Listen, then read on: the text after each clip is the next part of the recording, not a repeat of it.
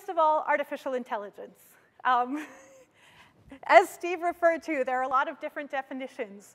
For us, artificial intelligence is about getting computers to behave in more intelligent or better ways without direct human intervention. So the old-style computer programming means you have to explicitly give every single direction to the computer, and that's the only thing it's capable of.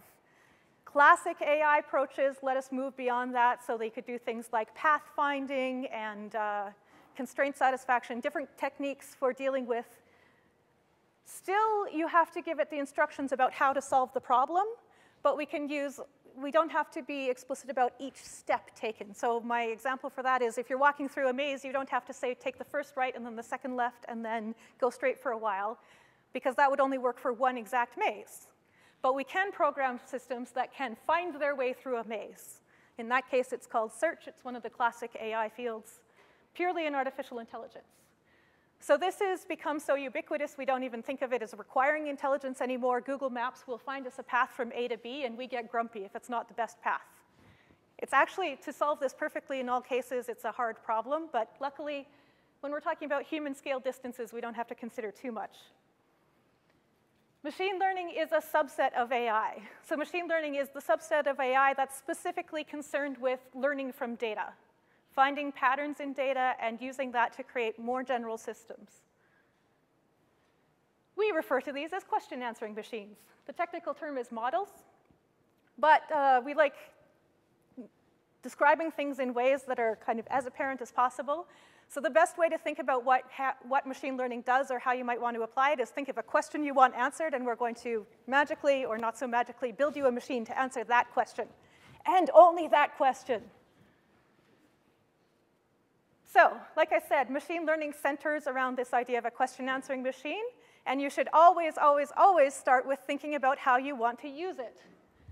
And how you're going to use it, because like I said, machine learning, all about the data, is you're going to take your operational data. This is the live data. This is what you're experiencing as you're actually using the system in production, what your customers are feeding into the system. Whatever that operational data is, it gets fed into the question-answering machine. Out pops an answer. If you've done your job right, the answer is correct, or mostly correct, or to the MVP level of accuracy. If you've done your job wrong poorly, then it's potentially disastrous. That's the using it process. In order to get to this point, I just asserted you have this magic question answering machine. So how do you get there? And that's the arduous process that is incredibly painful if you don't have data and can take years to get the accuracy you want. Or it can take weeks, and there's no way to know until you try. To build the question answering machine is where the science, the field of machine learning comes in. And that comes down to the learning algorithm. And for our purposes, you can think of the learning algorithm as a more or less black box that you have to take a bunch of learning data in, feed it into the learning algorithm, out pops the model. The model is what you distribute. The model is your question answering machine. Any questions? This very high-level explanation. Because I'm a more general question answering machine. My accuracy isn't as high on some things, but. Okay.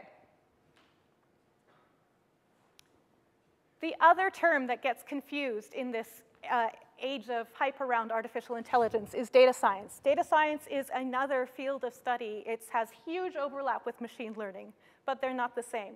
Data science is about extracting insights from data. We use a ton of the same techniques between machine learning and data science. But the end result of machine learning is this idea of creating that question answering machine. The end result of data science is better insights from the data. When you're doing data science, you can look at all the data you have. When you're doing machine learning, it's a very easy mistake to make, and is made all the time, that you take all your data, you feed it into the learning algorithm, you get a model, and you say, this model has some level of accuracy. It does not, because there's no way the computer can protect against just memorizing the correct answers from the data you fed it. This will probably come up again. So, and feel free to interject if you have questions about it. We share a lot of the same models. We've discovered a lot of the same things, but they're different but overlapping fields. I saw a hand.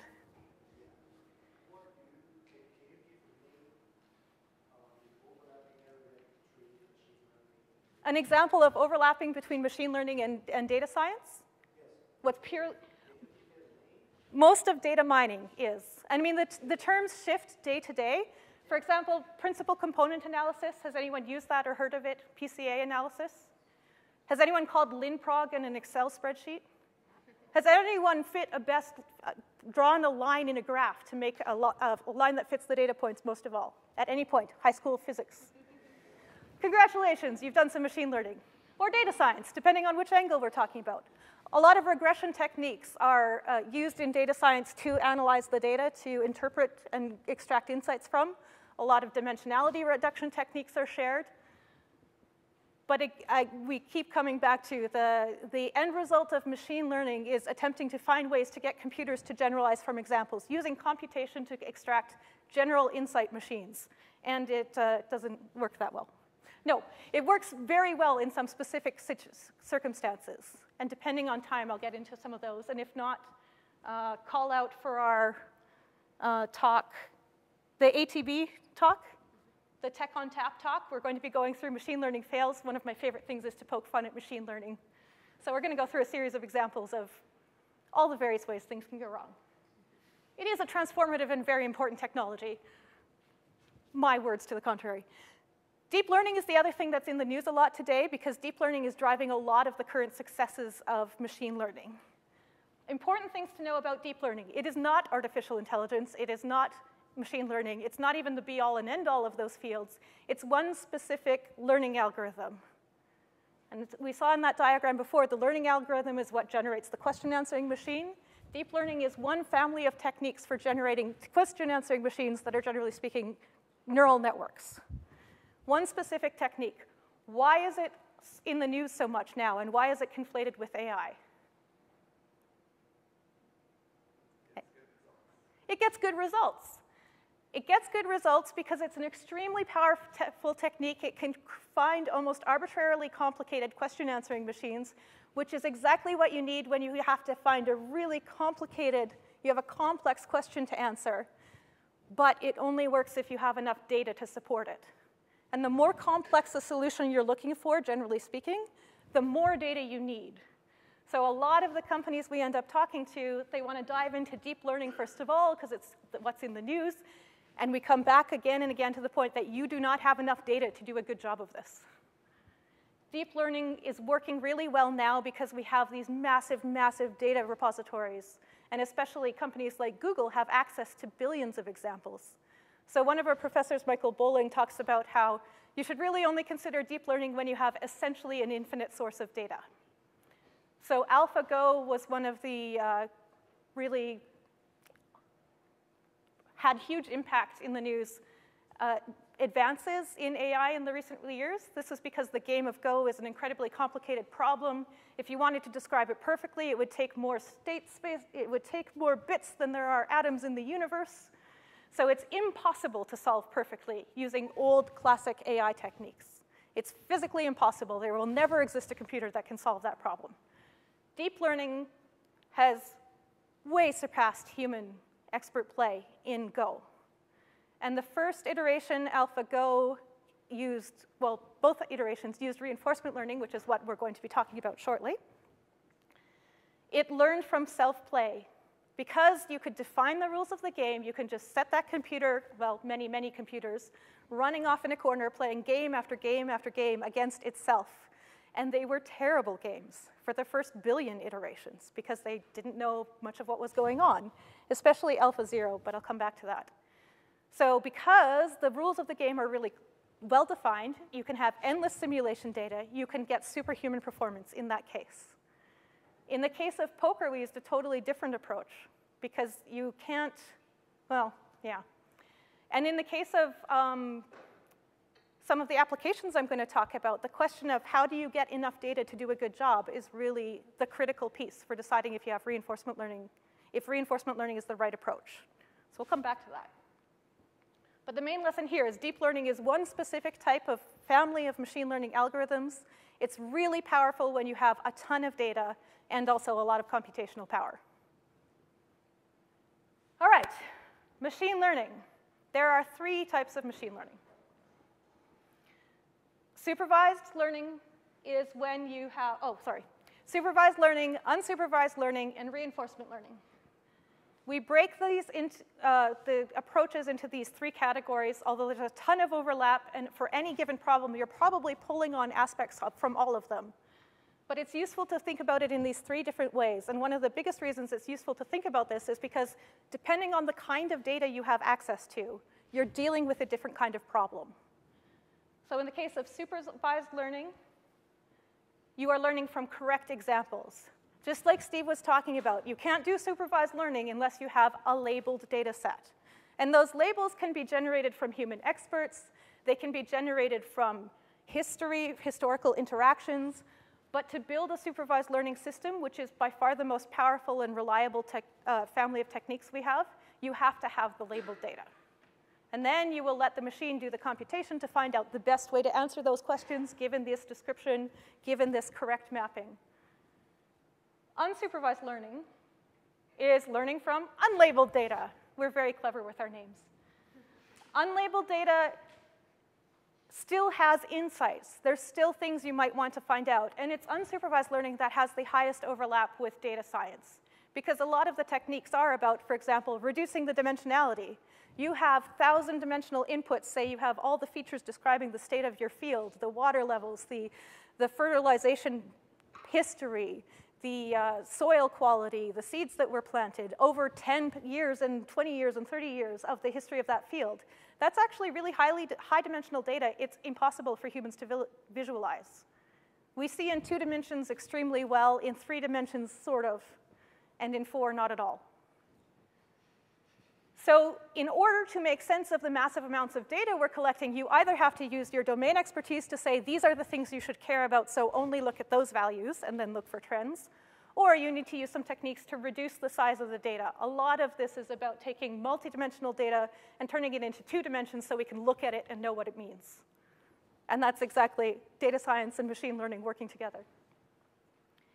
You can extract patterns from data in that case. Are they the correct patterns? I don't know. It depends. It depends if you took the right family of techniques, and there is no way of knowing what the right answer. If you really, really want to be building a system that answers an exact correct question, or answers a question exactly correctly, then what you're talking about is a supervised learning problem, and you need to find your labeled data. The last type, which is what I'm going to spend most on now, reinforcement learning.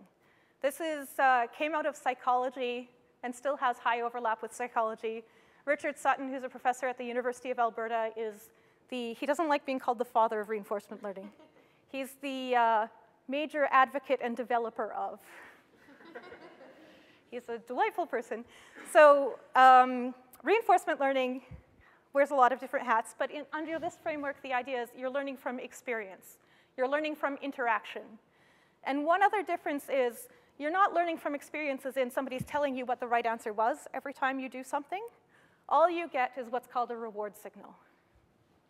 So let's talk about this. In 2 slides, I'm going to explain everything you need to know about reinforcement learning, except how to implement projects successfully. Here's the canonical example of reinforcement learning. It's called a grid world. We're the little black square over in the corner. We're trying to find our path through the maze. We start on the S for start. And the goal is that green glob labeled G. Don't know anything about the world.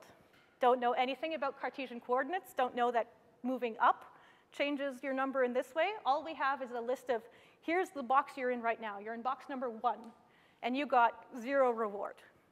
And then it's going to take an action, and now it's going to be in box 17 and get 0 reward until it happens to stumble onto the goal state. So because this particular algorithm starts with no knowledge about the environment at all, it's just moving randomly right now. Moving randomly around this very small world, and then it finds the goal state. And once it finds the goal state, you can see that green color start to fill in. The green is representing the agent's estimate of the goodness of each location. So those locations close to the goal are really good because you get a reward of 1 when you get to the goal. And then you teleport back to the start state and have to find your way again. Over time, in the limit, this will find the optimal path to the goal in any maze. It's not as sample efficient as the search algorithms because it's not incorporating any information about the environment at all. One of the reasons we like this framework is because it can deal with situations like this. We just changed the environment. The goal is no longer where it thought it was. It's puttering around in that area because that used to be a really high value place to be. It used to be close to the action that would lead you to the magical one reward. It actually has to unlearn what it learned about that previous location. But then once it does, and it finds the goal again, it can update its internal map. So the green is representing the value function, the estimate of how good it is to be in each of these locations. The only observations it gets are what grid square it's in.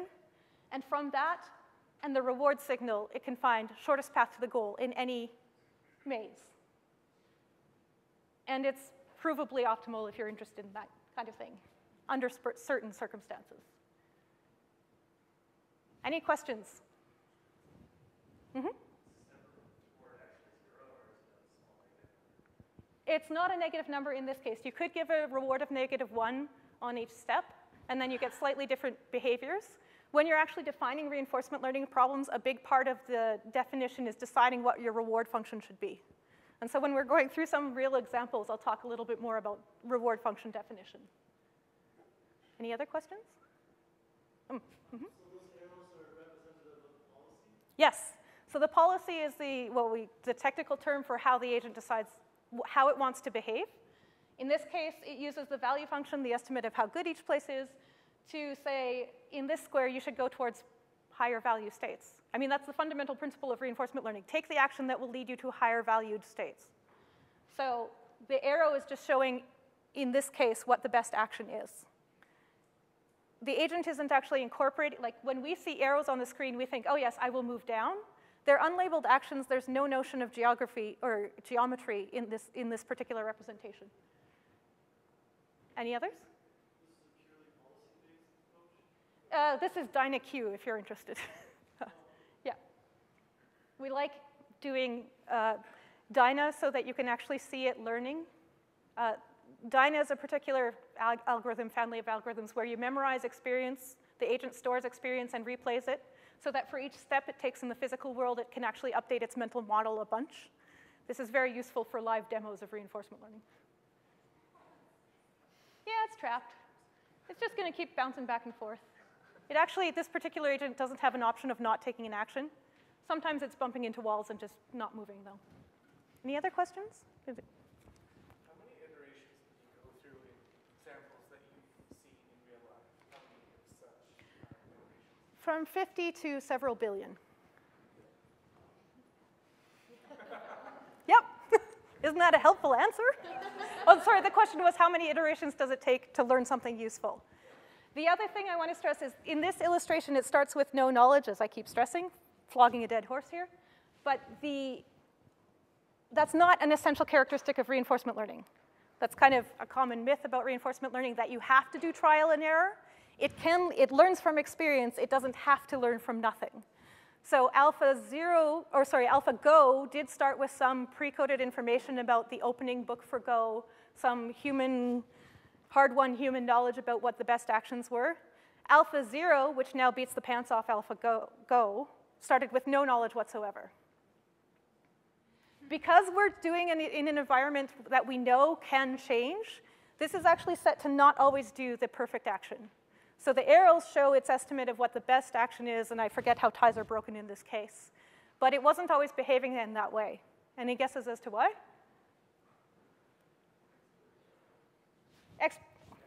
Somebody's taken RL before? Exploration. I said the environment can change. If you just always do the action that was perfect as you've learned so far, you'll never explore the world. You'll never see that great 1,000 reward state just around the corner. Again, not a requirement for a reinforcement learning agent that it do random exploration, but often the right thing to do. And even with the deep learning models that DeepMind is using, like the ones for AlphaGo and AlphaZero, they had to actually ensure that the exploration always happened. It deliberately was designed to not always take what it thought was the best action. And it performed better in the long run in this case. In the case of Go, because, well, there's a lot of investigation into why, but partly because it's such an incredibly complex environment that you never actually have a perfect representation. You never know for sure the most perfect action to take in every case. Most perfect. Okay. There, that's the video illustrating reinforcement learning. This is the technical diagram. The extent of math in this talk is just that there's capital letters with subscripts. It's math. This is called the agent-environment interface. It's kind of the core idea when you're defining a reinforcement learning problem. So when you're defining a reinforcement learning problem, you are an agent operating in some environment who receives observations, outputs actions, and gets back rewards and observations. In the perfect case, those observations exactly encapsulate everything you need to know about the state, about the current situation in the environment. So in the case of the grid world, all you have to know is the unique label for that square. And that will tell you enough that you can learn an optimal policy. In the case of Go, it's this incredibly complex deep learning neural network model of what's going on, which may or may not exactly capture everything you need to know. The closer you can get to that, the better your learning is likely to be. And generally, we talk about it as proceeding over time. So that you've received some observations, you know something about the world, you choose an action, you get some reward in return, and then you're in a new situation in the world. Choose an action, get reward, so on till the end of time. In the classes, when Rich is going through this with the students, he can sometimes have kind of lengthy debates about where exactly this boundary is between the agent and environment. And I don't necessarily buy this as a deep philosophical description of the world. But the important things when you're looking at the task definition are, what are the decision points the agent can make? That's your action space. And the question about what the state space is, what observations can your agent make? That's your state space. You hope that it captures everything you need to know about the world. If you know it doesn't, then you need a complex modeling function like a deep learning model, which is why deep reinforcement learning is very successful these days. And all of these are variables you can tweak as a RL practitioner trying to use RL, IRL. Okay. Questions about the theory? Uh-huh.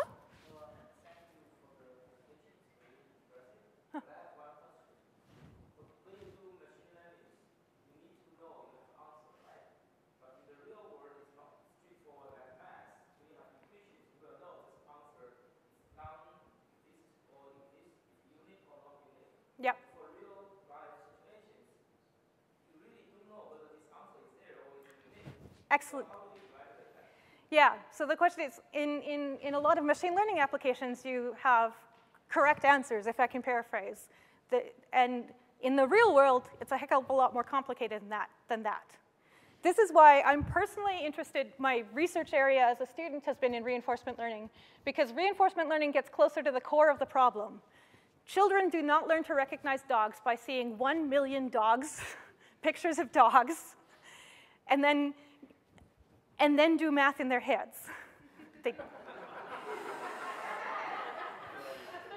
And that's not even how our brains work. We know quite a bit how our brains work, and we know you don't have to see a million examples of something to know anything at all about it. The machine learning fails talk will go through several examples of how critical this difference is. So we know you can learn from incorrect, unlabeled data, and we still learn to act correctly. Reinforcement learning came out of psychology partly in response to this. The idea is that you don't have yes or no, right or wrong answers. You don't know. I don't know that I should move over here in this moment. I didn't even know that I should drive to Calgary. Nobody told me I made the correct choice at every instance of my life.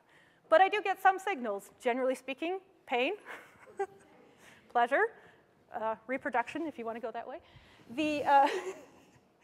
The reward signal actually captures this kind of vagary a little bit more. We don't know what the real-life reward signal is, and there are really fascinating discussions about how we can encapsulate that, kind of the complexity of human behavior in a single signal. But the really remarkable thing is we can get impressive behavior from not something that tells you what the correct answer was, but something that says, you did okay, or great job, or It doesn't even have to tell you that there are better options out there. Reinforcement learning doesn't rely on knowing that there's a maximum reward out there and finding it. It just gives a signal on every step. And that's enough information to actually build pretty impressive applications. So let's go to some.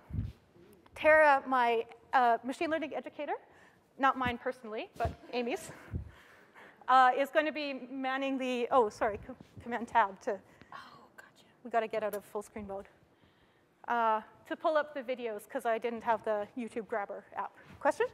I was just wondering if he rejects the difference between agents and environments because you see it as like a non-dual thing where they influence each other.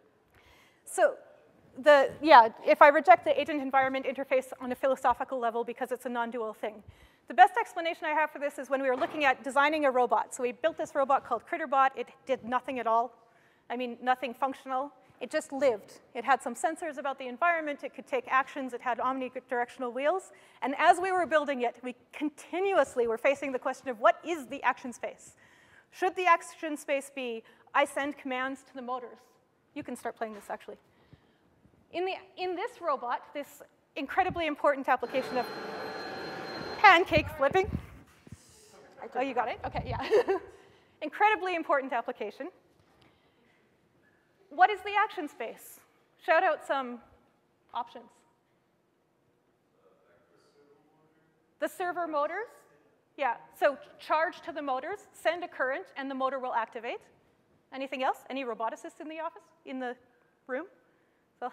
Roboticists will tell you the actions are move to this location in space.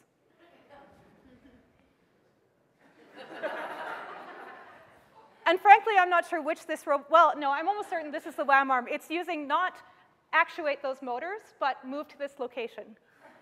Those are both entirely valid action sets.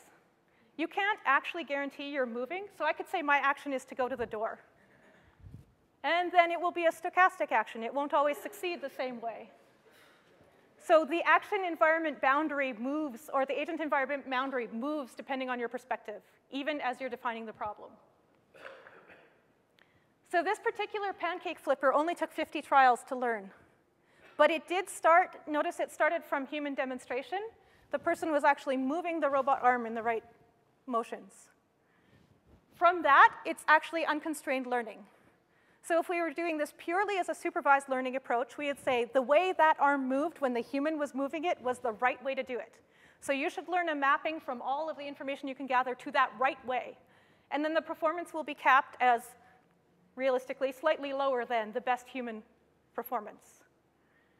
Whereas in the reinforcement learning framework, you give it reward for successfully flipping the pancake, and then let her rip. It can try anything. It will eventually be surpassing all human expertise in pancake flipping of particular cardboard-marked fake pancakes. Yeah. Because probably once you put the real batter in there, the motions are going to have to adjust a little bit. OK. Critical. This is probably one of the most famous applications of reinforcement learning in real life. It's the Google DeepMind server farms. So DeepMind, although it's the heavy research arm of Google, pretty much paid for itself with this one demo. So this was taking a reinforcement learning algorithm, I believe it was deep learning too, and letting it control the power in server farms. Server farms generate enough heat to match the surface of the sun if they run unconstrained. Obviously, this is not good for your hardware, so you should maybe have a cooling system in there and maybe adjust the power flow. So they trained, I think using a simulator, to control when the coolant was on and when it wasn't, and had a 40% overall, 40% reduction in the power costs of Google server farms. That's probably more than the output of several cities. All right, what is our next example? Oh, this was a new one to me. So this is actually optimizing chemical reactions using reinforcement learning. So in order to do a reinforcement learning problem, you have to set up in this agent environment framework. So the actions in this case are, I think, temperature? you can take any of the environmental conditions. I am not a chemist, but I vaguely remember heat being relevant and catalysts and stuff. So all that stuff you can change in order to improve reactivity. You can treat that as an action that a reinforcement learning agent can control. And then your reward function, again, not a chemist, presume would be efficiency of reaction, quantity of output. Set that up as a reinforcement learning system, feed it into any reinforcement learning algorithm, and eventually find the best actions to take. Again, not dependent on human labeled, not dependent on being handed the correct answer, just from the reward signal. All right? Oh, yeah. This one I've been seeing since, when was the latest? 2006? It's a recurring theme of using reinforcement learning to control traffic lights. It's kind of perfect, because what's the action space for traffic lights? Three. Red, green, yellow. In our country, anyway. I don't know how long, if anyone has shared this experience of sitting at a traffic light when nobody is anywhere and being like, why am I stopped? Surely there's a better solution. This has driven a lot of reinforcement learning researchers to apply reinforcement learning to traffic light optimization. This, as far as I know, is not technically implemented in the real world, but you can drastically increase. I think this starts by only allowing vertical traffic, which has a pretty simple optimal policy. If there's only traffic going one way, what's the optimal policy? Green! Green everywhere. But here they do different models of bursty traffic, and eventually they're going to have some traffic going the other way, in which case they have to let it through.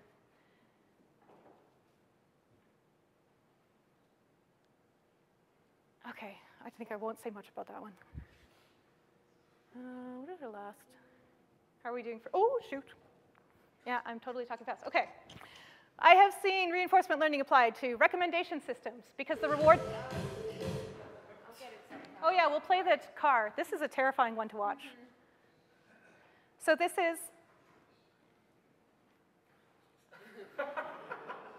that brave human driver is providing a correction.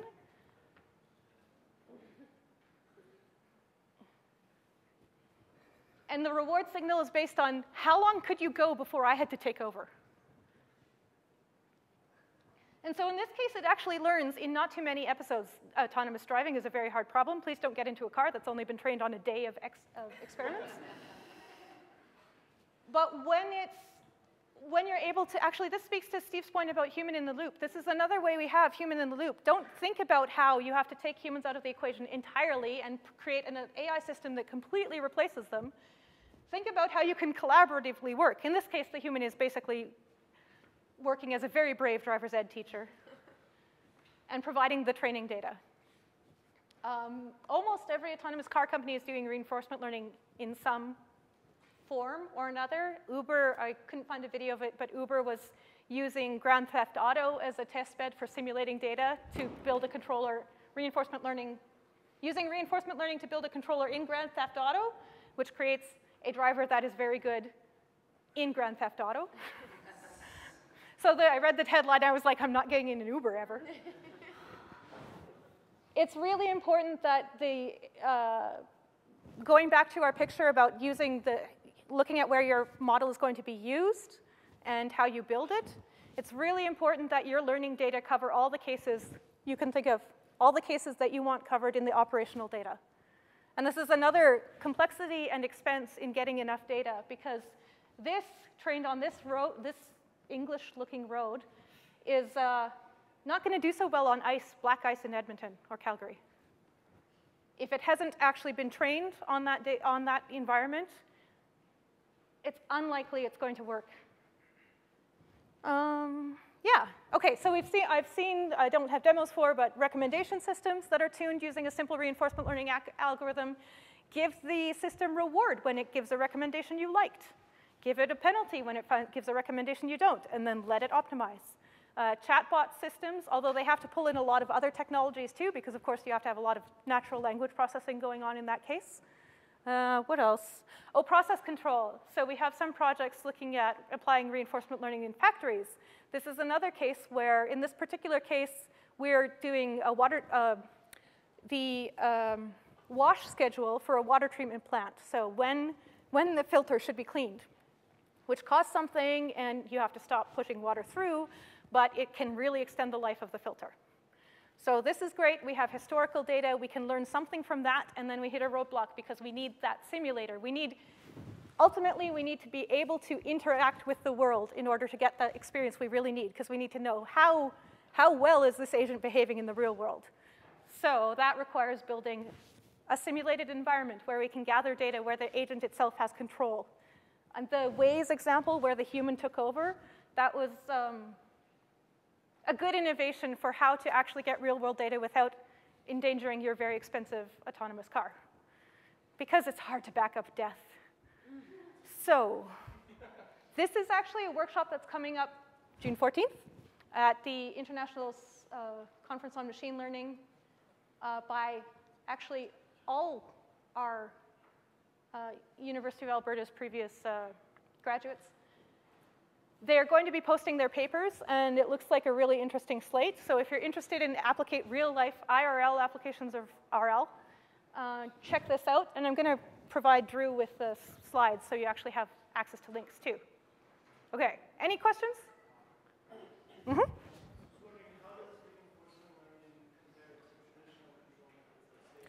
Ooh. How does reinforcement learning compare to traditional control methods?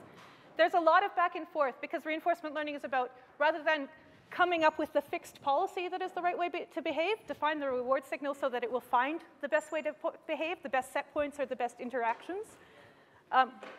Same problem trying to be solved almost all the time. And some techniques have been stolen from each other. A lot of analysis has been borrowed from each other. And it's coming at it from such different perspectives that there's also a lot of headbutting between researchers in those fields. But that's almost the canonical example of reinforcement learning. So I think there's a ton of potential, even on PID controllers on robots, and yeah. Because in state space, mostly focused on just kind of building the model. Yeah. Where reinforcement learning can choose to forego that. Yeah. Yeah, you can either try to translate what we know from control theory about the actual underlying Markov decision process or the model of the process, and use that as a model in reinforcement learning. Or you can do model-free methods and say, OK, I'm just getting this reward signal, take your inputs, pick actions, and I'm never actually building a model of the environment. And so there's always back and forth in the reinforcement learning community between model-free and model-based. But it's a different perspective. And can work, also can not work sometimes. So. I'm just curious why we're trying to do reinforcement learning in so many applications that looks like state space was really good enough. If you have a good description of the state space, then we have amazing proofs that given enough data, you'll find the perfect solution. The problem we run into is the models that we've come up with in order to use kind of traditional control theory models are idealized models. And so the gap between the idealized models and the real-life experience can, in some cases, be devastating. Yeah, it's a stochastic process, or you're finding the best thing in a model that isn't actually the real situation. But they can be combined. I mean, oftentimes that's where, or either build a simulator with the model to jumpstart training, or give the agent the model and let it tweak the parameters. Yeah, there's a lot of overlap there.